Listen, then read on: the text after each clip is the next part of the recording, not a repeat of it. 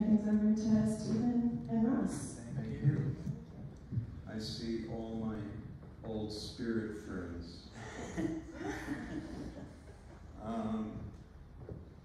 There's a player in TV and film that never gets the credit that is deserved, and who is a primary actor in these media, and that is the prop maker. I don't think there's an Academy Award for props. There's Academy Award for costume sets, art direction. There's no guild either. There's nothing. But there is a game that a lot of us play, and that is pick the anomaly out of the film. Yeah. And the typeface that should have been used elsewhere, or Helvetica showing up in the 1890s. Yeah. So I've always enjoyed looking at props, wondering where they all came from. I knew you, Ross, as an illustrator, a great illustrator, a funny, witty illustrator. Did something for the book review that is still my favorite, which is a takeoff on old comic book advertising. Yeah. And then all of a sudden, you're into movies. So why don't you talk about how it all started? Okay, well, thank you. So yeah, I started off as a printer when I was a teenager. I often have people ask me, what did you study to become a prop master? And I said, well, I don't even have a high school diploma, so don't take my advice on what to study. And one of my first jobs was working for a handmade paper maker, and after about 6 months of that, I worked for a small printing and publishing house in Toronto called Cochair Press. That has a lot of artists involved with it. And my first night on the job, actually, I printed a book by Michael Mondacci, who wrote The English Patient. And then I started a printing and publishing house with my older brother called Dreadnought Press, and we were publishing a lot of poetry and art as well. So I had a lot of contact with artists, and with the encouragement of some of them, I started doing illustrations. And I was doing illustrations for the stuff that we were printing, so they would be little spot illustrations that would appear in the printed pieces. And started building on that, and I got a portfolio together, and I started getting magazine book work. And was, getting a lot of fairly high-profile stuff. And one of the styles that I was working in, and this was in, by the time I was switching over to full-time illustration, it was around the mid-1980s.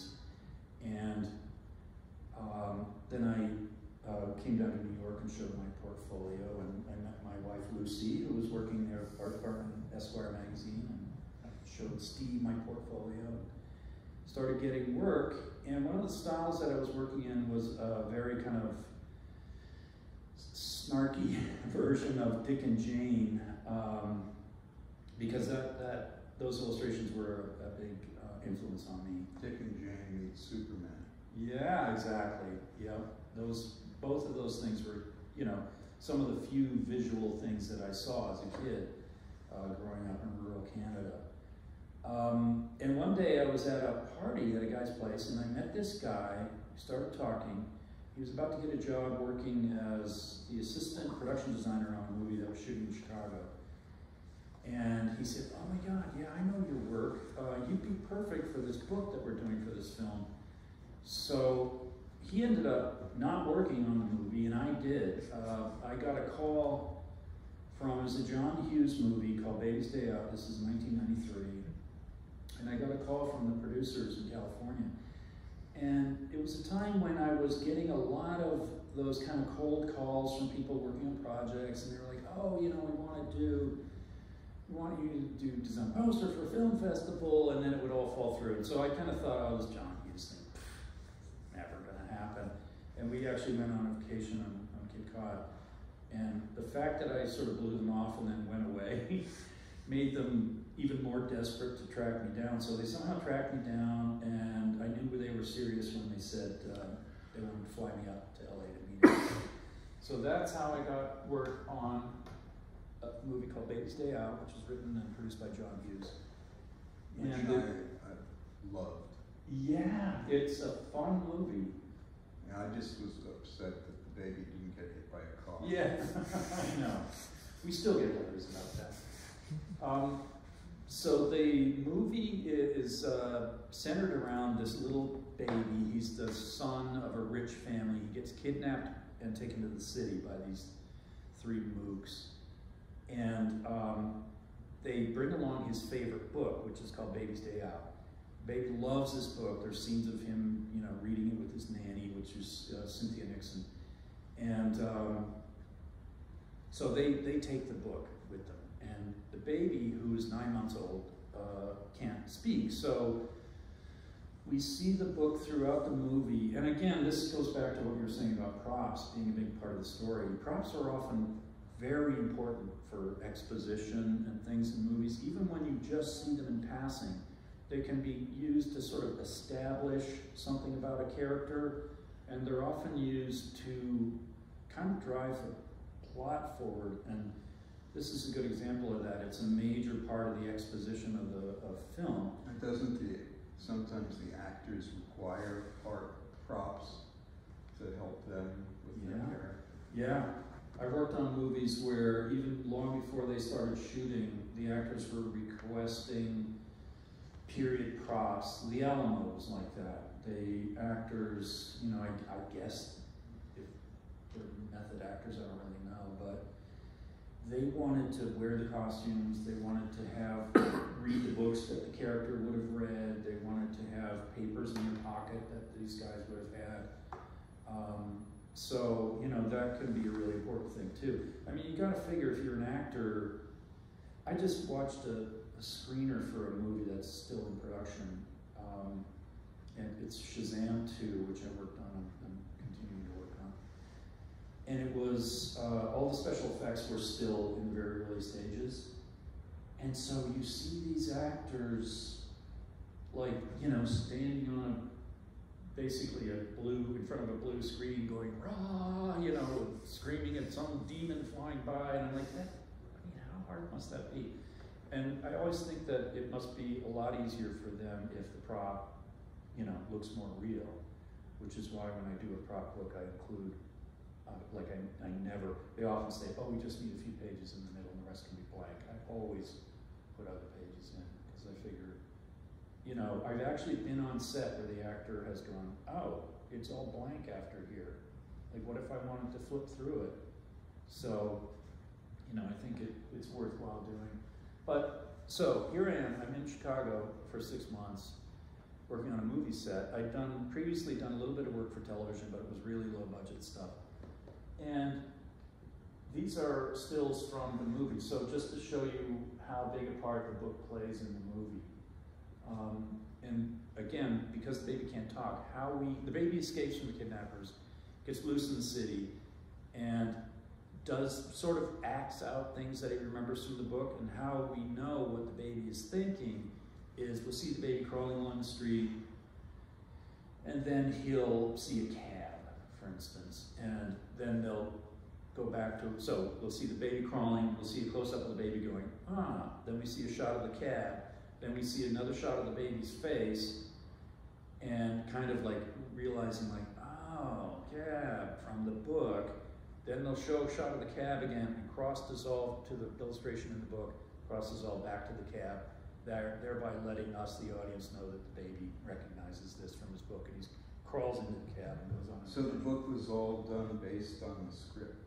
It was done based on the script, and also I had to work this is why I was in Chicago, I had to work really closely with the transportation department, because, you know, the bus had to look like the bus that they could get, which actually changed several times. I had to go on location scouts so that I could see, okay, when they go to the zoo, it doesn't have to be exactly like, I mean, we wanted it to resemble enough that it you could sell this idea that the baby is getting, you know, his cues from the book and recognizing things in the real world from the book. But it had to be close enough and not exactly the same. So, and again, you know, you're going on a location scout and like, okay, this place is great. This is going to be for the zoo scene. We're going to do all this stuff here. We're going to build a set for the cages. I just got a really, like a full immersion in you know, how movies are put together. And you see some of that here. Well, so there's my sketches that I'm doing. That again, this is all based on the script. So there's a scene where the baby goes into Marshall Field on his own, which is a big department store in Chicago, or was. And so, you know, we had to have a scene in the book, and the pages all had to. This is a thing that happens quite a lot on these gigs. Is the pages of a book, for instance, or the lines that an actor reads from a letter, only a small part of it is scripted, and you have to fill out all the rest. Because obviously when an actor is holding a letter, reading 2 lines from it, the letter has to be, you know, filling up the page. Mm-hmm. So it's like, it's upon me to figure out what the rest of that copy is. And it was the same thing with this book. I had to think of pages that kind of connected these 2 sort of disparate scenes. There's the baby. So again, this is what I'm trying to show you here is what it was like for me being introduced to this incredibly new world. So you see that hand in the upper right, that's somebody called the baby wrangler. And the baby wrangler's job is to basically bond. They almost always have 2 babies when there's babies involved, and shoot, twins. And he had this little device, which you can't see, but he's holding it in his hand. And it has little lights and sounds and stuff. And it's like, he kind of learns with the baby, you know, okay, this will make him smile. He thinks this is funny. And of course, because it's twins, the other twin would stare at him like, what the hell are you doing, you know? So it's really an involved, difficult job. This is like the animal trainers. Yes. Yeah. Meeting their figures. Right. You know, like we have to get this pigeon to somehow peck out someone's eyeball without hurting. So again, you know, I'm because they hadn't really worked with an illustrator before, they didn't know where to put me. So I shared a gigantic trailer with the producer. So I'm right in the middle of stuff. He's having all these meetings with the actors and stuff. And again, some of the actors appear in the book, so I'm having to meet the actors. For the kidnappers, they went through about 5 actors before they finally settled on the guys who got the job. But you can see, I was in a trailer in a parking lot. There were about 6 trailers. The entire art department was crowded into one trailer, and I had half a trailer to myself. And this is the set. This is the roof of the kidnapper's apartment, and this is built inside of a huge warehouse, along with a lot of other sets. You can see in the background some of the other sets.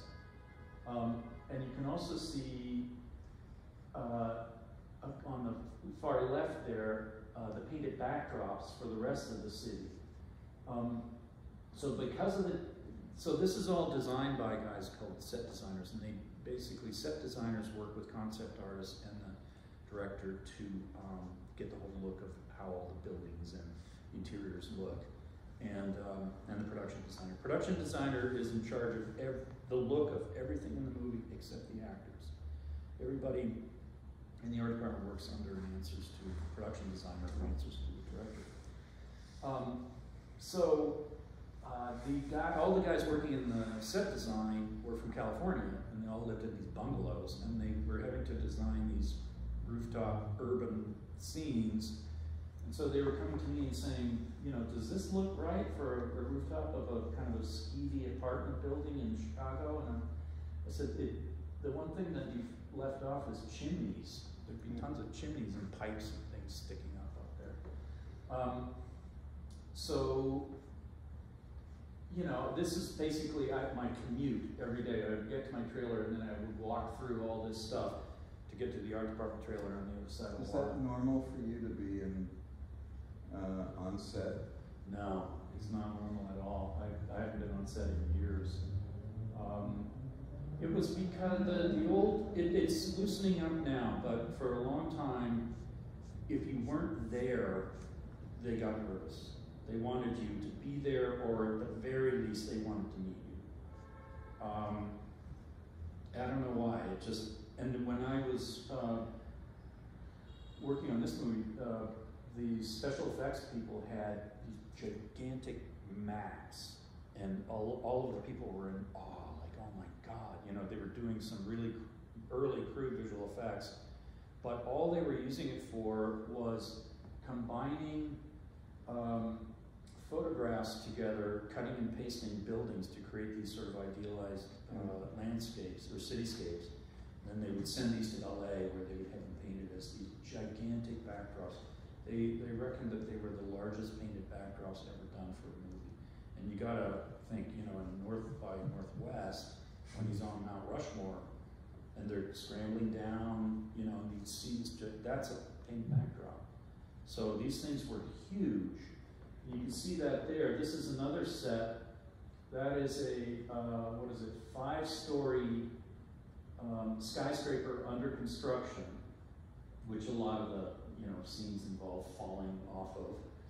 And you can see one of the painted backdrops hanging, we see the back of it there. And you can just get a sense of how big it is. There's an even bigger one wrapped around the back of it. They were, I don't know how tall, 5 or 6 stories tall. So were there other props that you had to make for Baby's Day Out? No, that was the only thing. I mean, I consulted on a couple of things, but basically, you know, I got this 6-month, like I said, full immersion into how these things are done and how hard these people work too. That was the other thing. I thought, oh, we're going to go to Chicago, and you know, first night there, let's all go out with the art department and have dinner, and you know, and they start off with a 12-hour day, so they work from either 6 or 7 in the morning until 6 or 7 at night. So you've said that you didn't think you'd ever do this again after. That's right. After I was finished this, I thought, you know, that was fun. There's my pictures of Joe Mantegna for the book, and there's the illustration for the book. Yeah. So I get back to New York, and I'm like, well, that was, you know, when do they ever need a book in a movie again? I'll never do that again. And in fact, I didn't. For 10 years, I didn't do any other movie work. I would occasionally get phone calls, but you know, just about the little, you know, what do you think this would look like, kind of a thing, phone call. And then oh God, I forget what year it was. Oh, so it would have been 2000 years after. Yeah, so 2003. I get a call from a guy saying, hey, I'm the prop master on a movie we're shooting called The Alamo. And I was in this, so they didn't, you know, this is how kind of little thought would be put into these kind of props back in, you know, in these days, 2000s and before, early 2000s. So it says in the script that this character in The Alamo, a real guy, William Travis, had a journal. And so the prop master goes through the script and marks all the things that he has to get together. And he's like, oh, okay, journal, I gotta get a journal. He goes in, the only resource he has is the set designer, art department, which basically, these guys are draftsmen who draw, you know, drawings for the construction crew to build the sets. But that's the closest thing that they would have to somebody who might know something about a book. So he goes into the set designer's art department and says, hey, anybody here know anybody who can give me some advice on what William Travis's 1835 journal would look like? And one of the set designers was a guy I worked with on Baby's Day Out. He said, oh, you know, call this guy. He collects old ephemera and junk and stuff. He might know. And so the guy calls me up and he explains what it is. And he said, you know what it would look like? And, you know, I've been collecting all this stuff and thinking to myself, why the hell am I buying this? You know, buying this old ledger. What's your cosmic purpose? Yeah. So the guy calls me up and says, would you know what this would look like? And I mean, it was just like, it was like cosmic. because I said, yeah, in fact, I have a ledger from 1835, but it's a store ledger, it's a counter ledger, and it's big, it's tall, it's about 6-7 inches wide by, I don't know, 16, 18 inches tall, 1.5 to 2 inches thick, weighs a ton. William Travis on horseback with a saddlebag, everything he owns in a saddlebag. I doubt he would have hauled one of these with him. But I happen to have, among this other crappy ephemera I collected, a list of things that were for sale in an early 19th century stationery store. And one of the things listed was a pocket ledger. And they were listed with trade binding, you know, something binding, leather, full leather binding. So I related to this to him and I said, a trade binding from that period, I have basically the books that standardized American spelling were these, what are called spellers, these school books for kids, and they were by Webster, who did the dictionary. I have one from 1801, I think, and then some of them into the 1830s, and they all have a trade binding. So I described them to him. I said, you know, they're small because they're pocket ledgers, and they have pale blue cloth on the outside. They have a brown leather spine. Inside they have machine-made paper, because machine-made paper was started in France in the late 1700s, and it spread fairly rapidly because you can make a lot of paper with a machine. And they have ruled lines because there's something called the Hickok ruling machine that was invented in the late 1700s that actually draws lines on paper using a series of pen nibs that are fed through tubes. And the Hickok ruling machine is still used, or versions of it are still used to make lined paper, because it's just a really easy, efficient way to make lined paper. And this prop master had a heart attack. Yeah. Well, but no, I, you know, give him this big spiel, and he's like, nah. You know, we're thinking like, it's got like a hunk of deer hide around it with a thong, he wraps around a hunk of antler or something, you know. And I'm like, okay, whatever, I'll build you whatever you want. And so then they sent a production assistant to the museum in Alamo, I guess, and they pulled out William Travis's diary, and it looked exactly like I described, like sheer fluke. But I mean, basically, you know, I could have told the guy anything after that, he would have believed it. Like, yeah, William Travis used a ray gun, I swear to God. So I ended up working on the Alamo for 17 months because the guy had been so impressed at this totally lucky guess that I had made about William Travis's journal. And they also switched directors in the middle, and everything that I made had been stolen out of the prop trailer when they shut down production. So the new prop master came back and said, "Where's all this stuff? You know, you were supposed to ship this stuff, and it's not in the trailer." And I said, "I have all the FedEx shipping labels. I shipped it all. It's all there." Nope, prop trailer. So you presume that was for souvenirs or resale? Resale. It was kind of a big scandal at the time, and I believe they lost $30,000 worth of guns alone, which, you know, back in 2003, whatever that translates into with inflation, probably $1 million. But yeah, they lost tons of stuff, and they, I think, found the people. Because basically the crew was told, like, leave. You have 2 days to get out of here and leave. We're shutting down production. They locked everything up, left, and it was at least a month and a half before they got a new director in. And during that time, somebody knew all this stuff was sitting in this tractor trailer in the lot, so they stole it all. So I ended up getting calls for doing all kinds of stuff. And this was, so on Baby's Day Out, I had done just this one kid's book. It was working in a style that I was very familiar with and had, you know, a lot of examples of. Chicago is where the Dick and Jane books were published, and where Scott Forsman was based, and all the artists. Still is. Yes, that's right. And all the illustrators were based in Chicago. And you could go into like junk stores and stuff and find like old Dick and Jane books from the 30s and stuff for pennies. Because it just was like where they were from, I guess. It was just easy. And was able to talk to people who had worked there, who knew the illustrators and stuff. So it was, you know, more for fun. It wasn't really for research. I didn't really need to research anything on the book. Then I'm working on the Alamo, and it's the total opposite. I have to do tons and tons of in-depth research. This is Davy Crockett's almanac. Davy Crockett was actually an author and published an almanac, and he was hilarious. He was really, really funny. He published these stories about his exploits, but they were sort of mocking himself. I mean, one story he's out hunting in the woods and, you know, hunting raccoons or something, and to make a hat, I guess. And he gets tired and he lays down to take a nap, and he puts his head in the crook of a tree. You know, the tree trunk comes up and the branches go off this way, and he puts his head in there to rest. And he wakes up and his head is stuck in the crook of the tree, and there are Indians creeping up on him, and he's stuck.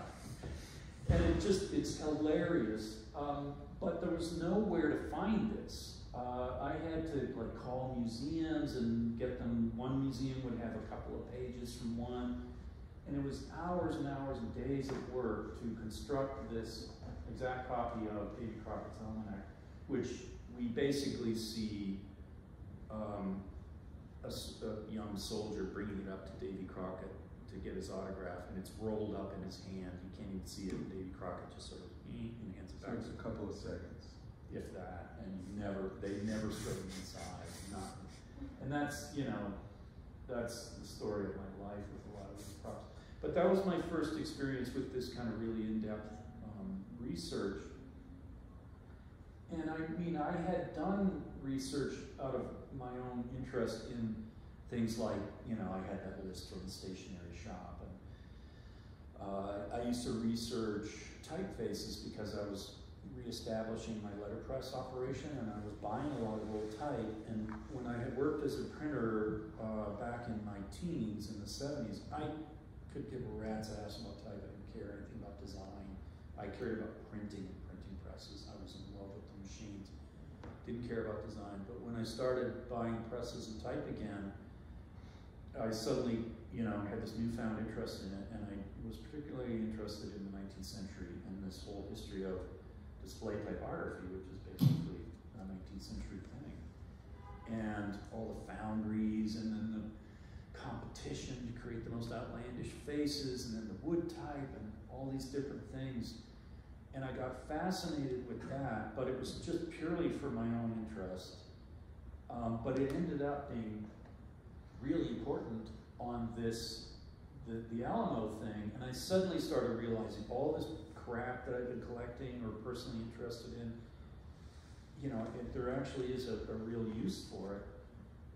So there's some of the letters. This, again, heavily researched, like what did a letter look like in 1835, and how did people mail it? And, you know, Ben Franklin founded the post office, but they didn't have stamps back then. They had envelopes. Didn't have envelopes. Letters were charged by the number of pieces of paper. And so people folded letters in a certain way. They folded 2-inch-long strips down the sides, folded them over, and then folded it in thirds and sealed it with a piece of wax. And the strips were so that you couldn't make a tube out of the letter and read what was inside. The side strips would pop out. And, you know, and they were super into you know, everything being exactly right on this movie, luckily, because that was rare back then. People would go, nobody cares, nobody's gonna notice. You know, all the director would, yeah, you know, no one cares. But, so, then I had to learn how to write like William Travis or some of the other historic characters in the movie. You see the whole method acting thing, you see how dirty his fingernails are. And, you know, he's probably sleeping in those clothes too. Then, apparently William Travis was very vain. He designed his own military uniform. So they wanted to have that in there. They ended up shooting and editing together a 6-hour movie, which the studio then said, nope, you gotta get that down to 2 hours.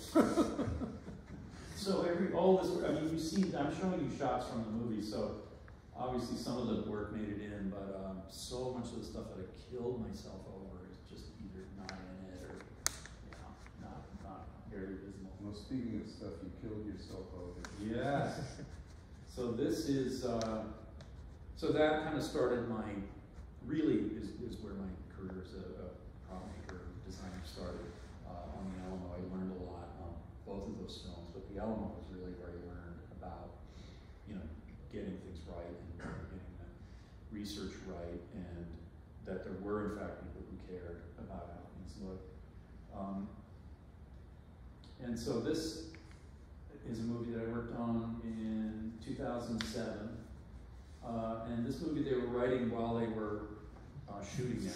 So, which frequently happens, there's rewrites, and sometimes they go back for reshoots, the script changes and stuff, but this one was really on the fly. They basically sold it to Disney with a 2-page written outline in November, and Disney said, great, we start shooting in January. And so I got a frantic call to design the Book of Secrets. And they originally wanted something really, you know, there's always that thing in the movie, like, oh, we want this thing to be really, like, it's got to be really big and have hardware on it, you know, chains and locks, and, you know, weigh 500 pounds and stuff like that. And we went through a couple of design iterations that were like that. They're in the book. Yeah, I described this. And at one point, somebody on the crew, a concept artist on the crew, sort of took the work that I had done, and there was a picture of this thing that he or she designed in the book, which is like your classic, over-the-top, you know, movie, big, scary, important book. Like the design of the book has to say, this book is really important, you know.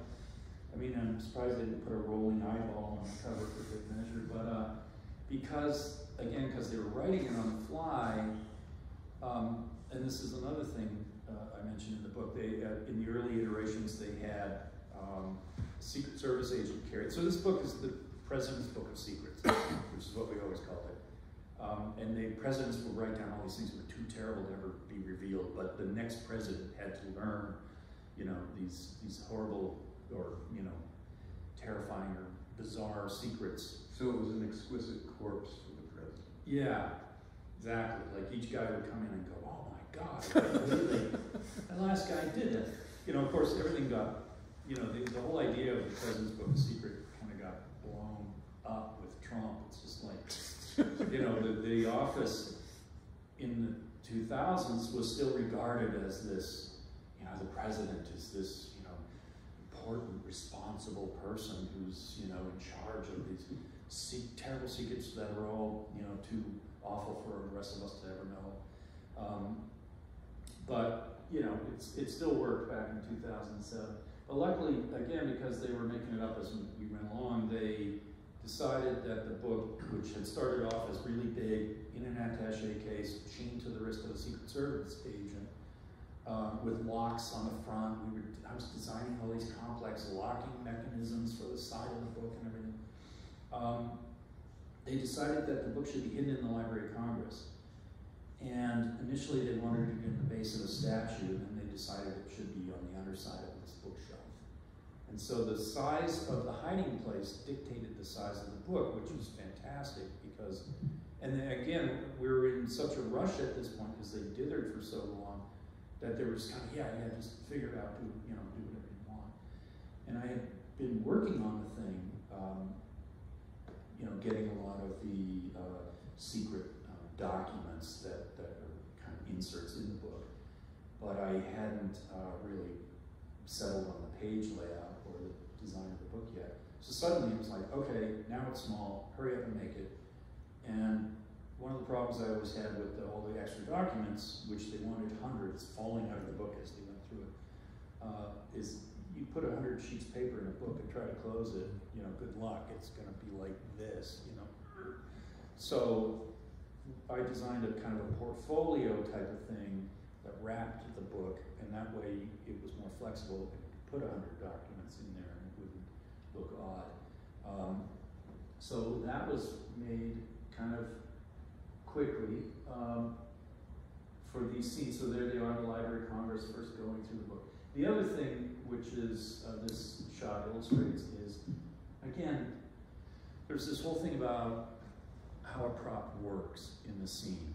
and there's always a conversation how it works. So when you have a prop with locks on it, it's like, okay, it's not just how it's going to look. You have to start thinking about how's the actor going to work this. And that was also the issue with the chain to the wrist of the Secret Service agent too. It's like, how is he going to get this book? Like, he's going to shoot the guy and chop his hand off, or sweet talk him? Like, I don't know. You know, how does this work? So having it in a locked secret spot means the actors don't have to fumble with locks every time they're trying to open the book, which is, you know, that's a thing. It's like, okay, I'm supposed to be opening this book and reading it, but I got to unlock this lock first. If the book's huge, I have to set it down and fiddle with the lock and open it up. So there's always kind of a conversation about how the prop works, and it's an important part, you know, of it. You just can't say book, you know, do a book. This illustrates another aspect of this design, which is they could do a low shot of him holding it in one hand and flipping the pages. If he'd had a huge heavy book, it would have always had to have been on a table. It would have always had to have been an overhead shot. So this gave the director much more flexibility. So, and again, this is another illustration of how prop works as exposition. I did a total of, I think, 6 or 7 books for this film, and they all work in the same way. This is a movie with a very complicated plot about chasing down the city of gold, and the actors every once in a while have to stop and sort of, for the benefit of us, the viewer, explain what the hell they're doing, which is like, oh, now we're going out to Mount Rushmore, that's where the city of gold is, and that's because of, here's this page from this book, and then he went over here. So they are used as plot exposition. The pages in the book can be really important plot points. How much screen time did the book have? It gets a lot of screen time. It gets, you know, minutes of screen time, which is really unusual. Despite all the research and effort that went into all the documents, you barely see any of them. You do see a couple of shots of the JFK motorcade. We couldn't use the fake moon landing stuff. I created all these photos of the fake moon landing, like on a sound stage. Yeah, somebody wanted to know whether you created the aliens. Yes, yeah, created the alien. That was Photoshop, you know, Frankenstein together, a bunch of stuff.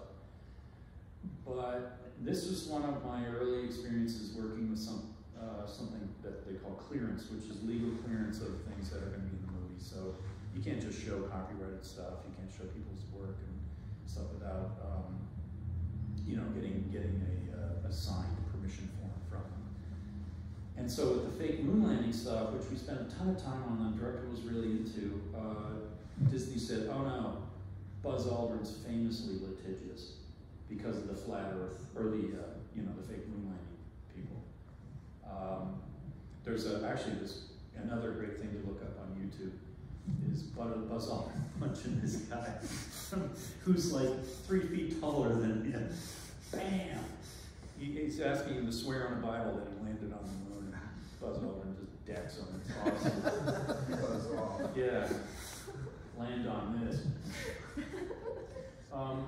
So there's the Book of Secrets. Now that lace that you see on the front cover, that came off of a 100-year-old boot I found out when we were traveling out in Montana. There was this old boot in a barn. I'm like, steal the lace. I'm sure it's good for something.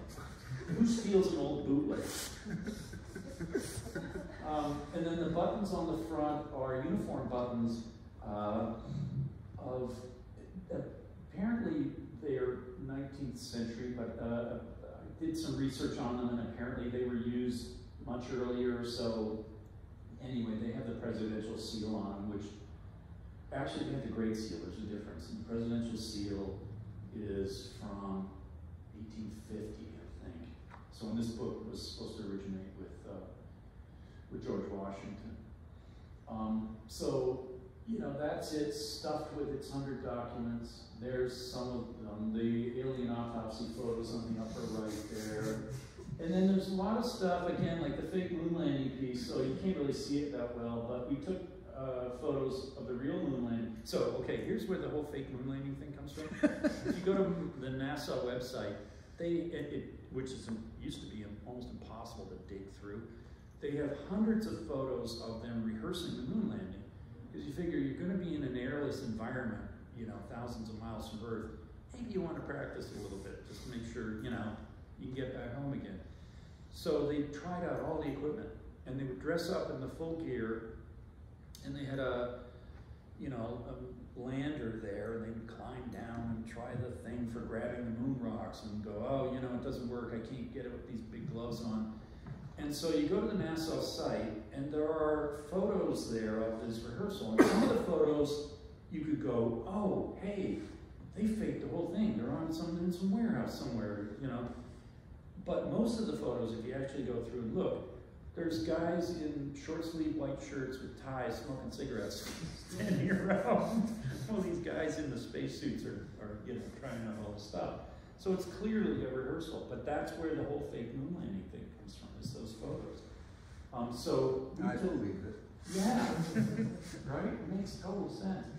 So I took the actual photos from the real moon landing and dropped them into the photos of the rehearsal because they didn't, stuff didn't quite match up. The suits weren't the ones that they ended up wearing, and the lander looked different. It was clearly just a, you know, for practice purposes. And then I put an exit sign, you know, over a door in the back, stuff like that. And then I just threw in a lot of stuff, like I got a photo of Lizzie Borden and I wrote "Love Lizzie" on it, threw it in. And it's just like. So did the director or producer or anybody with authority look at this and vet it? We had a couple of show and tells early on, and they just said, come up with stuff, come up with secrets. We didn't know, again, because it's being written on the fly as they're shooting. I went and I researched and found documents in the handwriting of every president up to Bill Clinton. And the only one who's not in there is Nixon. I figured he probably has his own book of secrets. But, yeah, so it's got handwriting from every president in there and all this other stuff, because the prop master was just saying, just do stuff. Like, yeah, I don't know, I don't care, just, you know, make it up. And then the director saw it, and they did some shooting with it. And then the director, looking at the stuff, thought, oh, this is great. Let's do more of this. Let's do more stuff about the moon landing. Let's do more stuff about JFK. So it went from being, you know, oh yeah, just do some stuff for background, to being written more in. So what happened to this book once it was done? So once it was done, I was actually still working on it, and I was working on the Booth diary. So there's a John Wilkes Booth diary makes an appearance in the movie as well. And that's it there. That's my version of it. And I just finished that, and I got a call from they had previously been doing a lot of shooting out in LA, so I get a call from the prop master saying, we are shooting down in Washington, and we need you down here on set tomorrow. And I was like, oh, okay. So I caught a train down and brought both of them, and they whisked off the Booth diary to shoot right there. They were shooting scenes, I don't know if you've seen the movie, but there are scenes that take place in the present day that the movie is set in, where Nicolas Cage is giving a lecture showing shots of the Booth diary, and then somebody yells at him from the gallery. He's got one of the missing pages. The Booth diary is famously missing. Everyone says 18 pages. It's actually 27 pages. That's how you know it's a conspiracy theory website. When the guy says, I know what's on the missing 18 pages, you go, there's 27 missing pages, you idiot. And so they whisked that off to shoot those scenes, and the prop master said, oh, while you're here, there's been some changes, we need some stuff, and new documents in the Book of Secrets. And by the time I got there, it was like, 7, 8 o'clock at night. So I'm like, oh, okay, I'll work on them right here and now. I thought I was going to get a cab back to the train station and sleep on a bench until I could get a train back to Connecticut. He's like, no, make some changes and, do this. So I'm like, okay. And he comes in about 4 in the morning. He's like, you're on the crew. You're on the crew. I need you here for a week or so. I'm like, oh, okay. And I'm like, where am I staying? He said, I'll call the office. and you could stay in the crew hotel. Crew hotel was full, so I was staying in the actors hotel. So then I was on set while they were shooting all this stuff at the Library of Congress.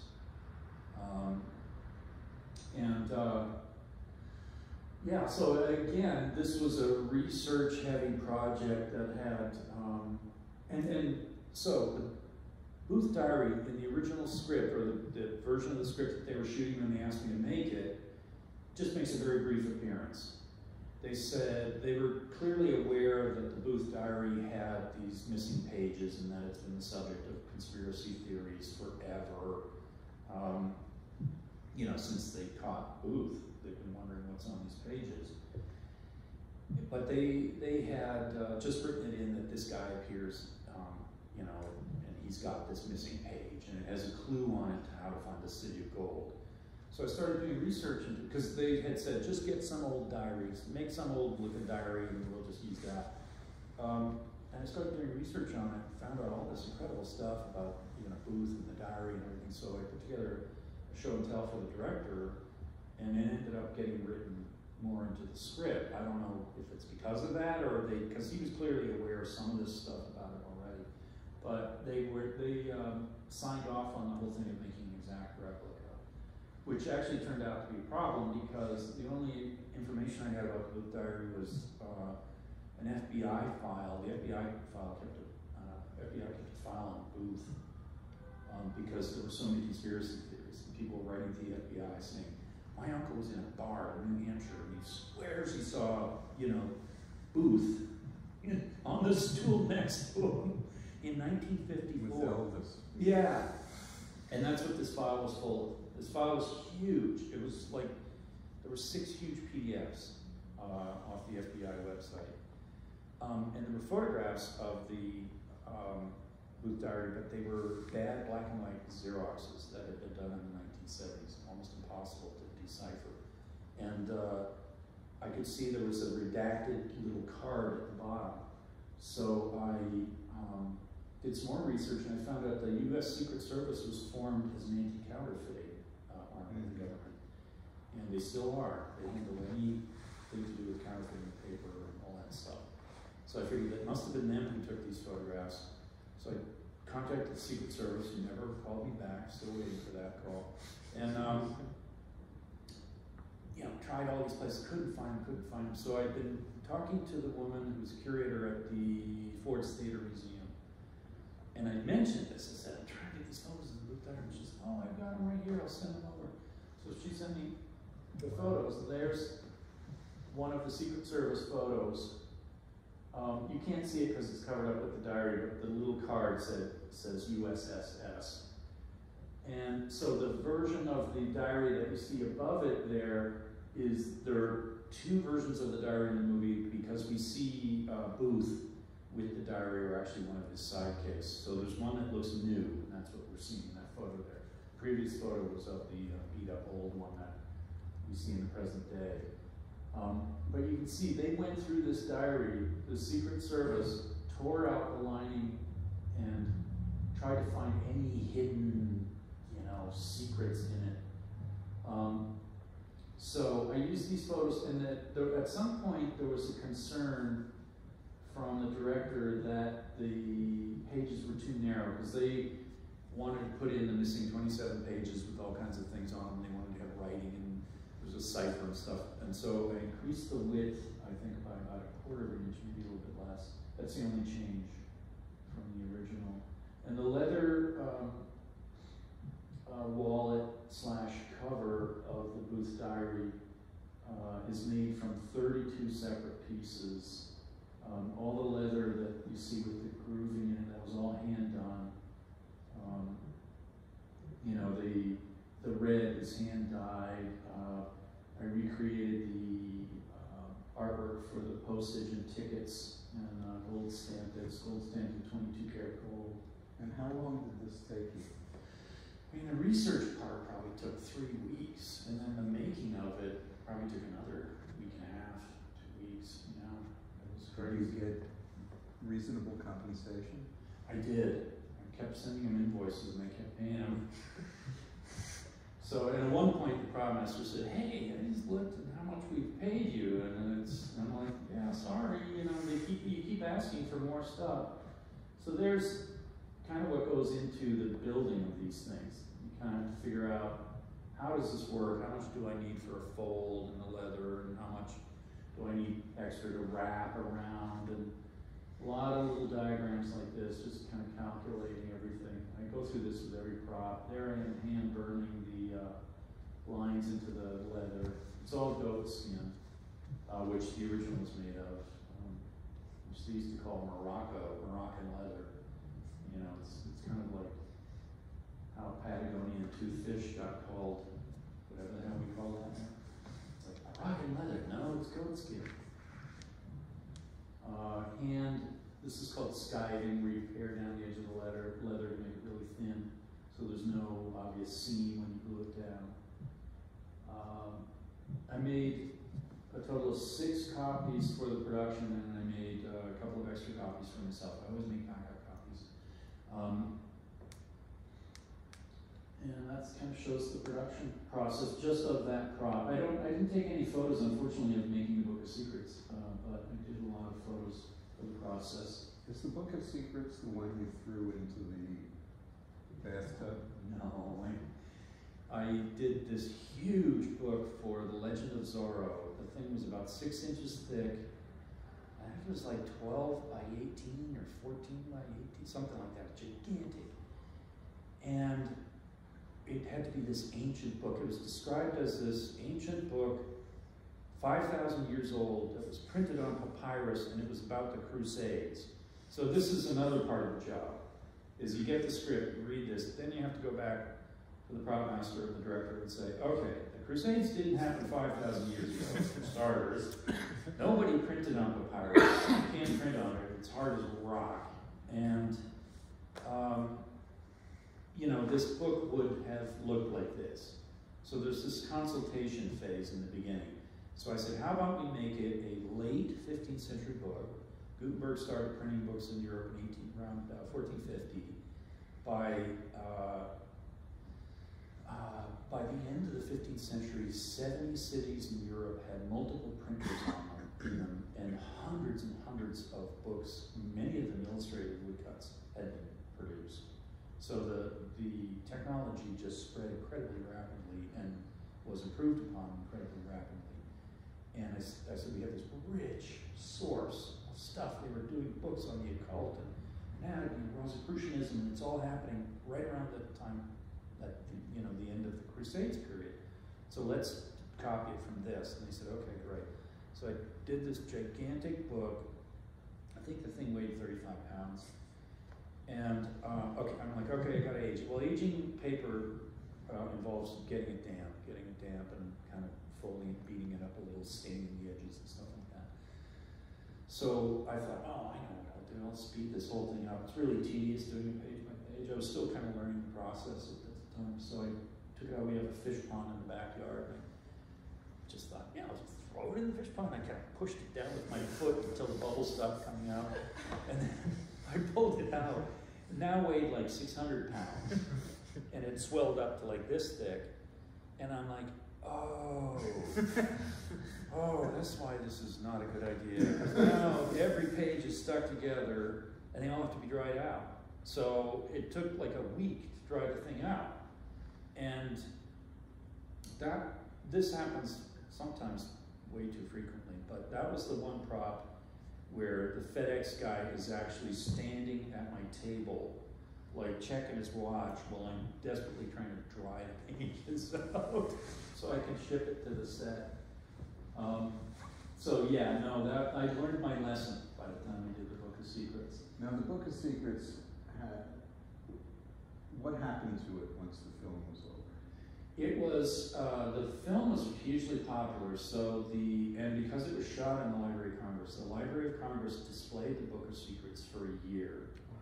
And now it's in the Disney Museum out west. So because of the rush, so I brought the Book of Secrets to Washington, and we were, doing some stuff with it there, and then they were changing stuff.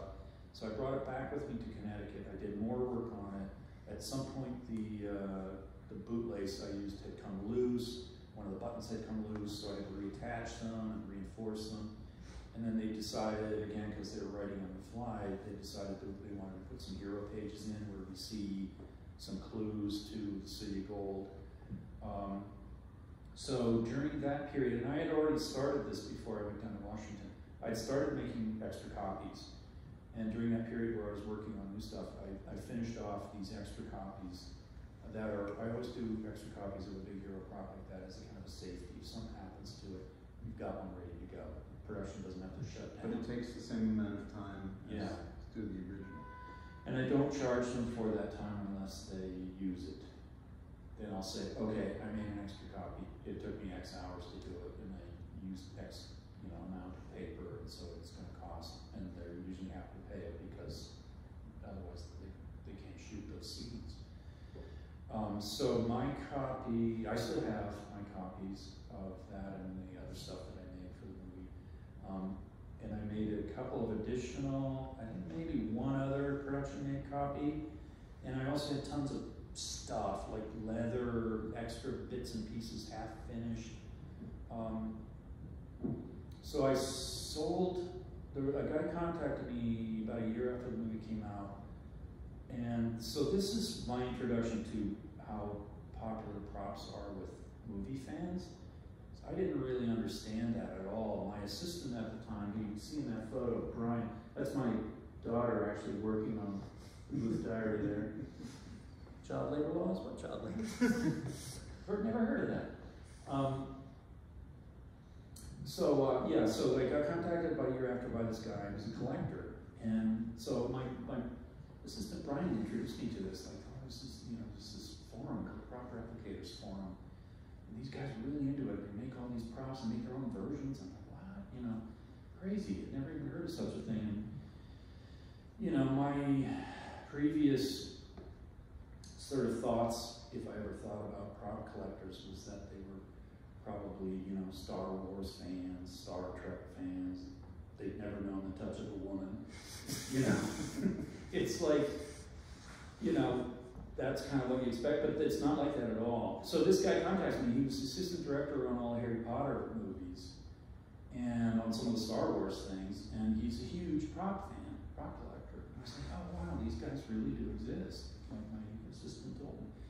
And he bought a booth diary and a book of secrets, production made, and he just sold them at auction about 4 or 5 months ago. And the book of secrets went for $35,000 at auction in England, and the booth diary went for $6,000, which was not what I charged by a long shot. So yeah, the booth diary is still, as far as I know, in the Disney Museum. So that's kind of the chaos that was happening. My two assistants were full-time students, and the professor gave them permission to not come into class, but instead come and work with me. And Brian, who you see there, now works in Hollywood. He designs a lot of posters for like Star Wars and stuff like that. Carrie, who's back to us on the left there, works as a designer at some gigantic design firm now. So they basically got their design education by working as slaves for me. So there's the older version of the booth diary. I think that's actually in the progress of being aged. And that's me aging it, the prop maker's friend, shoe polish. And then Boardwalk Empire was another one where research was a very important part of it, because this is again, National Treasure, they were just kind of learning about, how popular props are, and let's get them all right. And by Boardwalk Empire, they wanted everything to be exactly like it would have looked like in 1920 or 1922, to the point where I was actually sending them the patents for things like staplers. Really? Yeah. So I'll just whip through these real quick so we can get to some questions. Something that's really hard to find, a license, an Illinois license, like no one's ever digitized the 1922 Illinois license before. So that I actually tracked down in a small museum that was in a police station out in